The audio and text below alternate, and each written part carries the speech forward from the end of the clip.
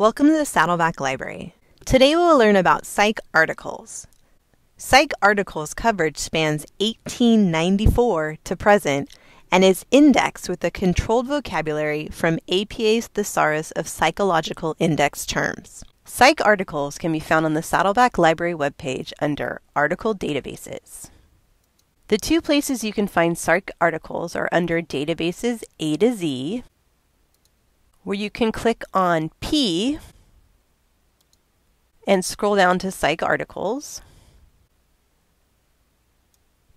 or you can click on Databases by Subject and choose Psychology. And PsycARTICLES is one of them. Here is the homepage for PsycARTICLES. It is hosted through the ProQuest database system. For a general overview of ProQuest, please view the ProQuest video on the Saddleback Library YouTube channel. This video will focus on PsycARTICLES. As a student, you probably just want to jump into PsycARTICLES with the topic and get moving. So let's jump in.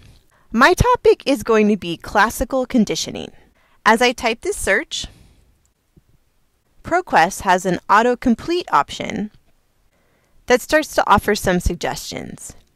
You might want to look at this list to see if there's something related to your topic that you would rather search. For example, I started looking up classical conditioning and see an option for classical conditioning and brands. I have a background in advertising, so this seems interesting to me. I choose to search this topic. Here is my results page.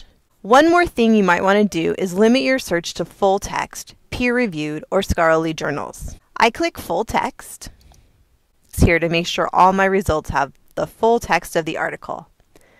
Then I click return to do the search again. I have 176 results. Below my search results are sometimes suggested subjects. You can look here if you want to find another topic to use. Before we look at our search results, let's look at the options for sorting and narrowing results. On this side of the screen, you can sort your results by relevance, oldest first, most recent first. You can also narrow your results. There are a lot of options under narrow results by. Just click the option you are interested in and see what your options are. I always check out the publication date option to see the date range of my results. After you've sorted and narrowed your results, be sure to click Update and then look at your results. When you find an article that looks good to you, click the title hyperlink to look it over, or scroll over the preview button to view the abstract. If the article looks good to you, you can email it to yourself right away, or add to selected items. Adding an item means you can email all the articles to yourself at once. That is what I usually do. When I click this option, the article is placed in my selected items at the top of the page. Then I click Back to Results. You can see there is now a check mark next to the article and it is highlighted. You can select items by clicking this box and adding articles to your selected items.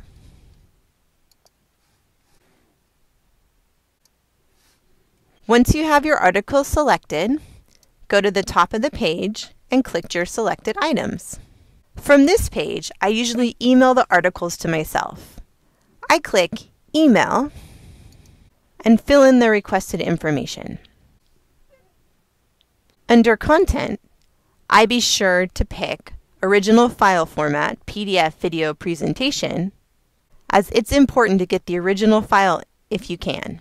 Next, I pick my citation style, the latest version of APA, and then I click Continue. That covers the basic way to search PsycARTICLES. If you are looking for a specific publication, do a publication search.